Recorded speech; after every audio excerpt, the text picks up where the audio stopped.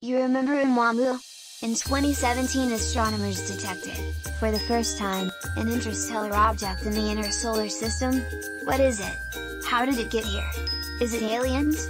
Discovered on October 19, 2017 by the Pan-STARRS1 Near-Earth Object survey, Oumuamua challenged astronomers' assumptions about how small bodies from another star system would look.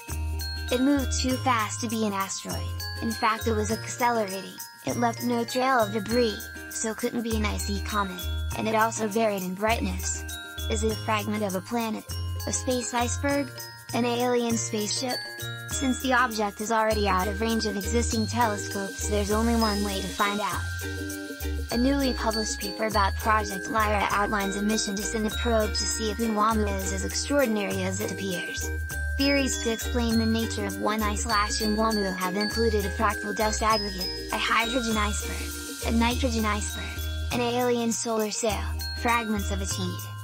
All explanations have one feature in common: they are extraordinary. In short, we must take a closer look.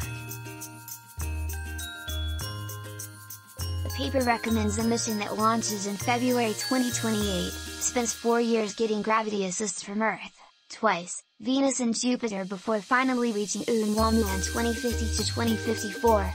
This isn't the first attempt to plot a course for Oumuamua, though most of the other attempts have resorted to using an Oberth maneuver around the Sun.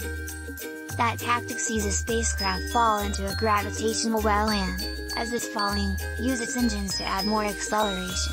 Its disadvantage is that a massive shield would be required to protect a probe against the Sun. Instead, Project Lyra employs an Oberth maneuver around Jupiter. The mission would much more resemble existing interplanetary missions, reads the paper.